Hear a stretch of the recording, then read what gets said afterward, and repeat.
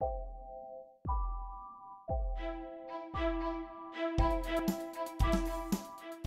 and welcome. My name is Robert Morrison, and it is my privilege today to introduce to you the 850 Universal Interface. Let's take a look at what's inside the box. As soon as you open the box, you'll see the manual for the interface, which includes useful information for setting it up and helpful information about PASCO capstone software. A USB cable for connecting to the computer, a power cable appropriate for your region, and an adapter for powering the device. Last but not least, the 850 Universal Interface. As you can see, it's actually three different things in one.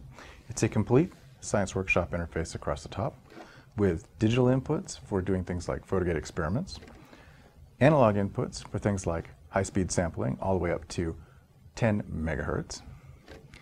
Across the bottom, we have 4 different Passport connections, which allow you to use the entire line of Passport sensors. And we have 3 different outputs. A power amplifier output on the top, which can go up to 100,000 hertz with 15 watts of power, and 2 high-speed outputs down below, up to 500,000 hertz.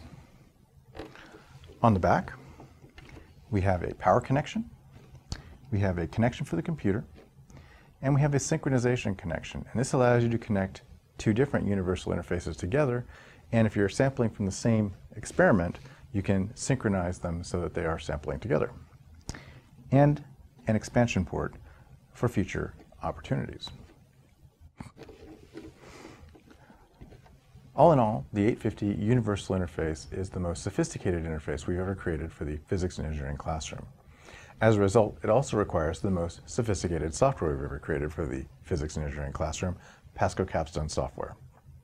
We hope you enjoy using it with your students, and for more information, please visit our website.